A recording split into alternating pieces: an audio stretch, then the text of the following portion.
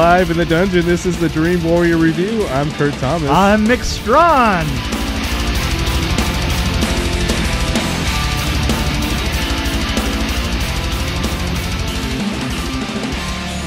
I want to say this, that from the dungeon, this is from the dungeon, our producer here, Kurt Thomas, is a genius. Wait, I'm a producer? He does a great job.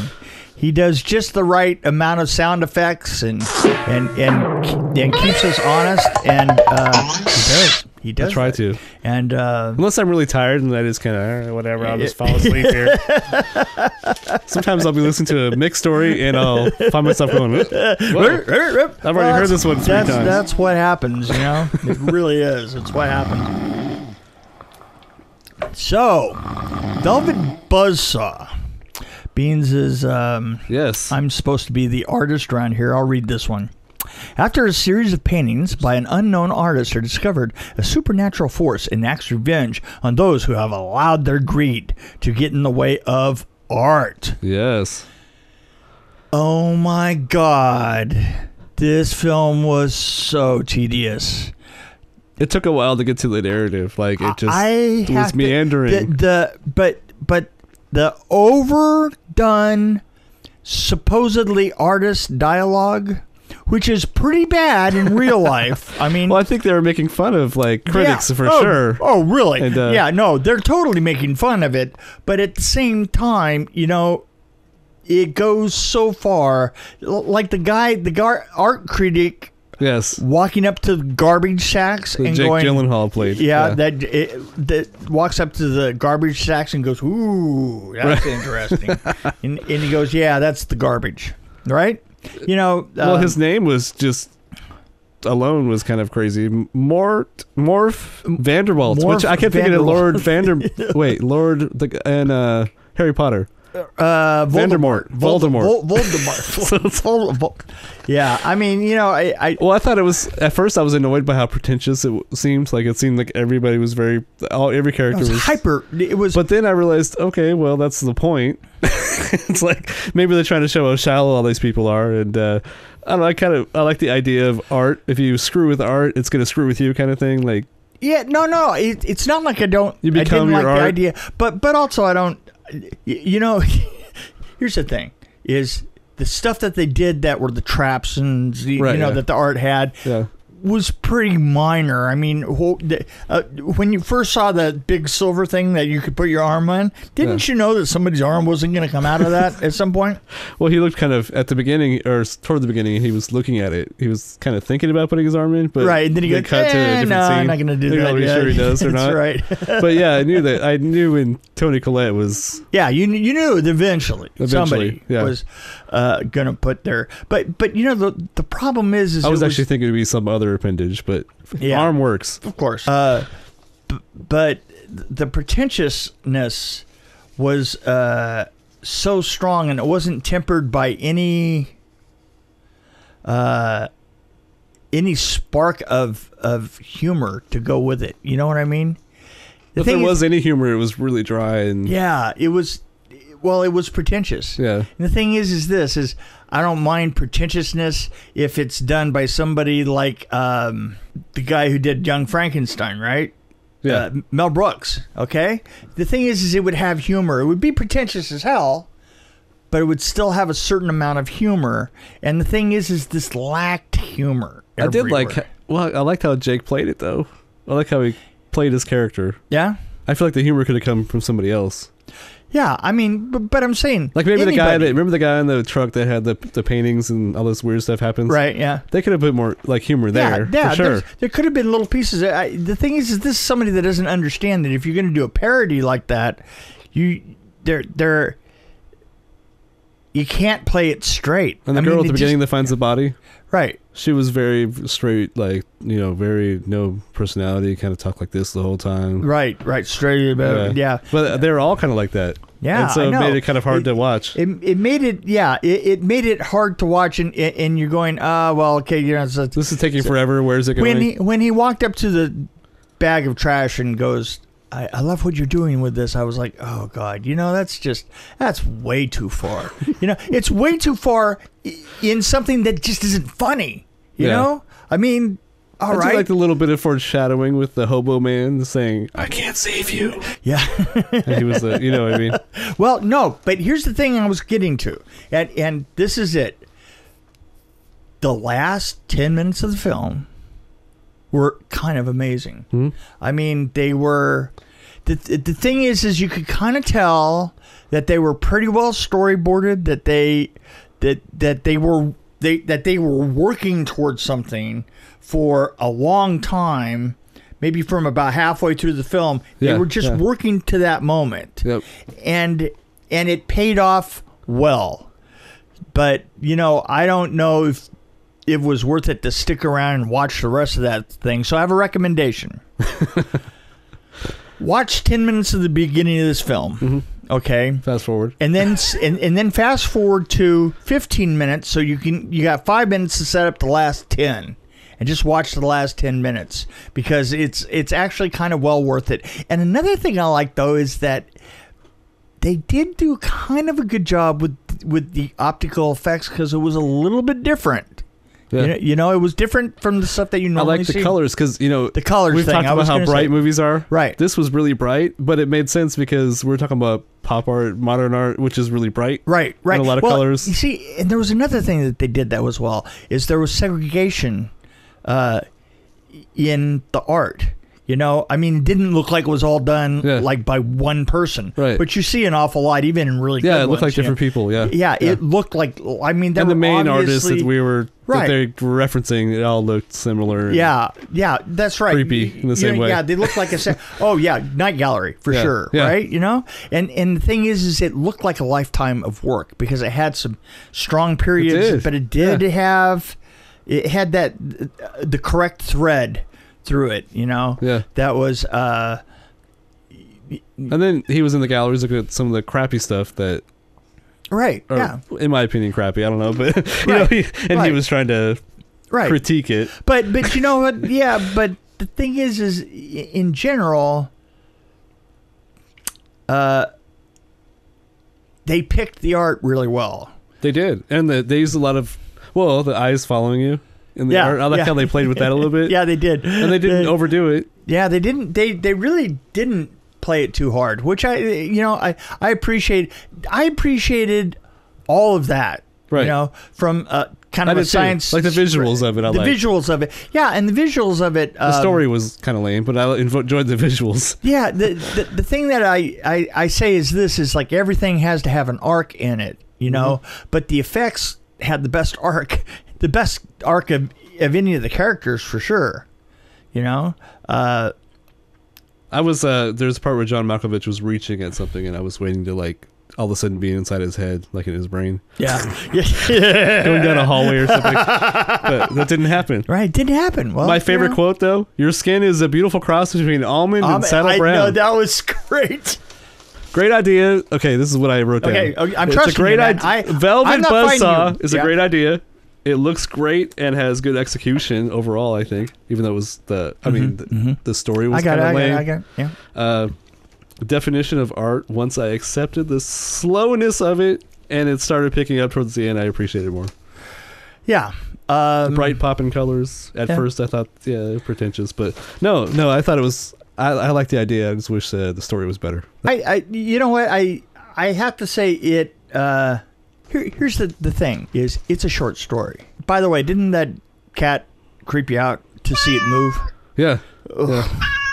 I have no... Oh, there was the gags in it were great, the optical gags. Yeah. The one with the bus, on the side of the bus. Oh, yeah, where she turned? Yeah. Yeah, where she turns and the arm is gone. Arm is gone. Oh, Did you... I like the painting, the way they used that painting where she was sitting by herself. Yeah, right. Yeah. She didn't realize it was her. Yeah, that was really odd, but that was definitely Twilight Zone-ish. The other thing that I really liked was that they threw Picasso Beach at the very end. Yeah, from the great Picasso story. I mean, I was like, wow, that's and it's perfect that it was Malkovich's character that was doing it, right? Because you were like, yeah, because he was the only truly non-pretentious character in it, and he was the kind of the king. Well, who was the one that... There was one character that had a chance to... Actually, more than one. So they all kind of had a chance to get out of it at some point. Right. And I think the worst one was the Josephina, the one that found the body at the beginning. Right. Oh, yeah. They all had a point to get out where they probably would have saved themselves, maybe. Right. Well, I'm saying too much. Well, but anyway, there's a point where they all had a decision to make. Rene Russo almost made it out. Yeah. And I swear, when I saw that thing on her, and I thought, that's going to kill her eventually for some reason. Of course. And it did. And there's a weird thing. I don't know. Just the relationships were really strange to me. Like, I couldn't really connect with the characters very well. Well, you know, the thing that you had to realize is that they all... It took me a while to realize that this is a group. It's a group, yeah. And that actually it's a group of friends. They're all related, yes. They're all interrelated. They're interrelated, and it's not like they absolutely hate each other, because they're the people that they relate to. And when something happened to one of them, they were upset, of course. And they came together, and you know, I thought that was kind of... It's funny. Like I say, the only really thing that I just absolutely didn't like about this was the aura of over pretentiousness that they put through it all the way. I don't think that needed to be there. Well, or if it was there, I think that they needed to react to it as comedy. A different way. Well, I feel like you have to connect to the characters, one of the characters at least. And I felt like I didn't make a connection with any of them. Right. I was just like watching them. You know, but when you get in... No, you really don't. You know what I mean? Really don't. When you're watching a movie and it's like... you need to connect to a character. In some way, you have to connect. And you know, I think that it was that, though, it was that pretentiousness that made it very hard to connect with anybody. You know? Yeah. It's that's a flaw that goes straight across and kills something that was that would have been pretty good. He's the one that got out of it. Yeah. Oh, that's right. Remember, he walked away at the bar. Yeah, that guy got out of it. Yeah, he did. Right. I was the director. I remember that name from somewhere. Dan Gilroy. Mm-hmm. Didn't he direct the Nightcrawler? Oh, Kong. Yeah. So, screenplay for Kong, Skull Island. Gotcha. So he wrote the screenplay for Nightcrawler and Skull Island. Yeah, I thought that was interesting. Yeah, he hasn't really directed a lot of stuff. Looks like. So he did direct Nightcrawler. Wow, that's the one I was thinking of. Did he direct Roman J. Israel? That's Free Jack is the one where they're in race cars, right? I don't really know. That's one I'm not familiar with. Bounty Hunters from the Future. So now we don't have to race car. You're right. Yeah, it's race cars. Yeah, Free Jack. There was a great story that they had about how they did. You know, a friend of mine, we used to do a lot with air mortars, special effects wise. Okay. Story time. Story time. It's story time with Mick. Story time with Mick. Story time with Mick. Story time with Mick. Story time with Mick. Story time with Mick. And I was working with Lou Carlucci quite a bit, and they would say, well, we need an explosion here, and you go, well, is it an explosion that you need, or do we do it with air mortars to blow something apart and then? Oh, okay. So he always would tell this particular story about the film Free Jack. He says, you know, there's a car.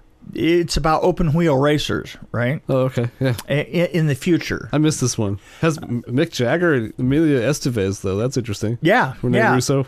So there's a point where. Rene Russo. Hey. Ooh. She was hot when she was young. Yeah.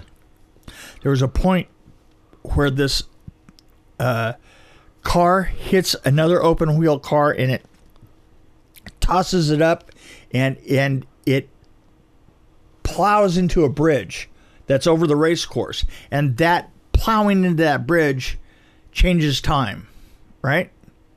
Which, let's face it, it's going to change somebody's time, but you know, but it kind of becomes a device in the film, right? So it keeps going back to that one incident, and the way that that Carlucci did the incident is they took the racer's body, the body of the racer, of a Formula One racer. It took the motor out and left the wheels and everything on. Got an enormous air mortar and hooked a tube up through it, bolted it inside of it, this tube, and put the tube back down, a tube coming outside of an air mortar, and fired the air mortar off. And it went up and crushed itself up against the an overbridge. And it's like, believe me, man, you can really do some stuff with air mortars. We did a what is the name of the other Seattle band? The one that the lead singer just died. He just died? Yeah, he just died. You're talking about, well, I don't know what you mean by just died. That could be within the last year. Yeah, within the last year, yeah. I know Chris Cornell passed away recently, Soundgarden. Yeah. So we did the Soundgarden one where the room is exploding and they're inside of the room playing, and it's exploding, right? And what we did is we had the art department built a room with big, thick blocks of foam. Right? Mm-hmm. Then we cut the foam up from the back, and then we just lined the whole back of the room with air mortars, packed right up against it, right? And then as they play the playback, they would play a playback piece, and then we would pull them out, and then we would explode the wall behind it, so that it kind of mystically looked like it was going through them when they mated the two images. Wow. Right? Yeah. So what video was that? I'm trying to remember, because I was a big Soundgarden fan. I just can't remember. I'll think of it. Anyway, I'll probably play it at some point. Okay. But anyway, all of this, all of the walls, and we had glass, and we did it all with air mortars. But I remember that the director, the guy who directed it, was a member of the Talking Heads.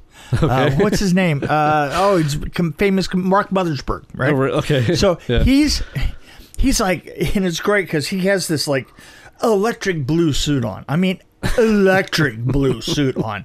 And we're having this discussion, and we're down, and he wanted real explosion. He wanted to use primacord and stuff, and it was like infinitely too dangerous. And finally I said, look, I can make a demonstration, and you will just love it.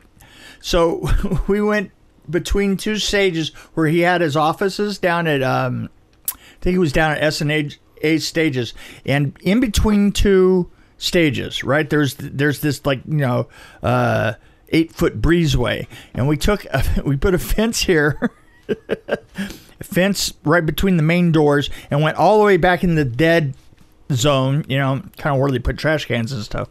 We cleared it all out, and we put an enormous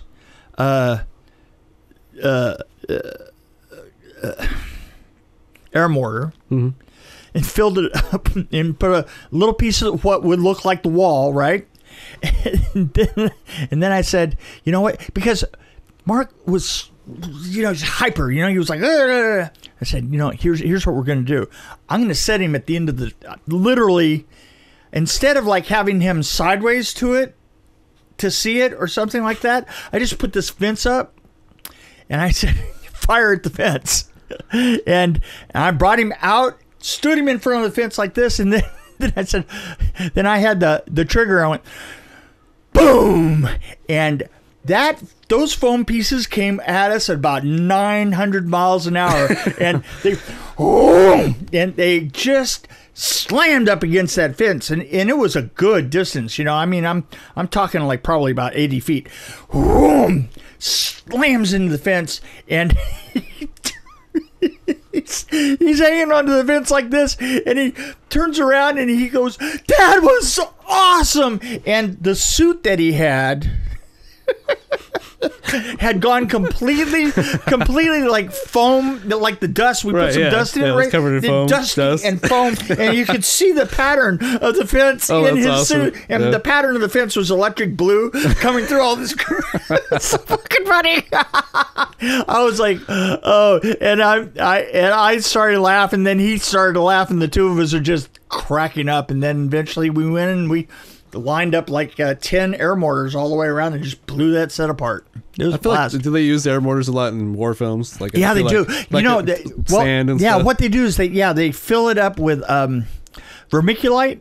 Okay. They'll use like vermiculite and fuller's earth and walnut dust. Okay. Walnut husk dust, all kinds of stuff like that, and they'll dig the mortars. We'll dig the mortars into the ground. I've done dozens of these. Dig the air mortars in, and then blow them up. I'll tell you a really good version of that was, you remember Blade? Yeah. Oh, yeah. You remember when the door blows and they're in that room where they kill all the cops, right? Okay, I built all of the sides of that in with, it kind of looked like it was plastered when it was blown out, right? Okay, so what I did was I built the aftermath first and made it into an enormous funnel for four different air mortars coming in, right? So it had the funnels, and I put the funnels in the bins of the in the crooks of the rock, and then put foam up in the rock, and the thing is, you have to make a complete connection all the way back. In other words, like, here's the cone of the mortar, right? One out like this. You take and you make something. You fill the mortar and with blocks. So it's airtight, basically. Yeah. Well, not airtight because you need, but you need a solid connection to make it blow it out. Right. You don't want to blow it just with air. You want to blow it with everything that you got. And so when that blew out, it wasn't an explosion, it was an air mortar. We had a couple of small flash, sort of like the idea of a flash grenade with it, but that was all an air mortar. It was actually 4 air mortars, and you were looking right at them. Here's the great thing about it is you were looking right at the cones. You just couldn't tell because they had been formed into rock. So when you were looking at it, it literally blew out, and you could see the cops come in through it, or the bad guys come in, or whatever it was, and you could see all that because you were actually looking. The whole rim of it was actually made out of the cones of the air mortars and done in stiff plaster. Wow. I feel like that should be reviewed by us at some point. Blade? I know you're reluctant. Yeah, I am reluctant. But there are fans out there. Yeah. Oh, for a Blade? Yeah. Yeah. I'm not. I mean, I kind of don't have any feeling either way. I remember the movie, and I liked it. Yeah. I do remember liking it. Yeah. And some of the stories you're telling me are really fascinating.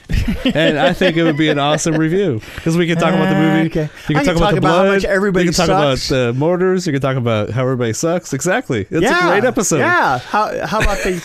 Right on, brother. The bathroom? Isn't there a bathroom in there? Or am I thinking of a different movie? I'm thinking of a different movie. You're thinking of a different movie. Oh, totally. Never mind. Just remember the little juju. Right on, brother. Right. That's the best story ever. I think I told it to Daryl on the pod, the retro movie review. Yeah, oh yeah. And all the time he sends me little messages when right on, brother. He doesn't put like or hearts or anything like that. He puts right on, brother. And I'll tell you that story sometime because that's funny. See, that's what I'm saying. There's a lot of stories that are within the realm of Blade, and why not have it in our where those repertoire? Stories? You know where those stories really are? They're right here. I know. Well, here. Your head. You thought your head was bigger. I than thought it my head is? was big. If that's at all possible. You're trying to point at your head and you missed. That's weird. It's been a long day. Too many mortars going off. Yeah. Mortars. Can't live with them. Can't live without them. Yep. So. Did we rate this? Yeah, we did. Did we? I don't know. I said 2.9, didn't I? Was that the last that film? was the last one. That was we didn't the last rate this one. Oh, we didn't rate this one. Yeah, you know what? The thing is now that I think about it, I'm going to give this a 2.7. How'd you start with 1 and go 2? Yeah. Actually, no, I take that back. I'm in middle. Yeah, you're I'm at like a 2.5. Yeah, I'd say 2.5. I thought Jake kind of once. I mean, I would have given this a lower rating if it wasn't for kind of Jake's weird performance. I kind of liked it. Yeah. Jake Gyllenhaal. Yeah, I liked the 10 minutes, you know? The rest of it to me was just, overplayed buffoonery without humor. Right. Too much overplayed buffoonery without humor. Wow, I said that twice the same. That's amazing. And I mean, I normally can't remember anything that I say from one moment to the next. I don't have anything to say. You left me speechless. I did. Okay, guys, that's it.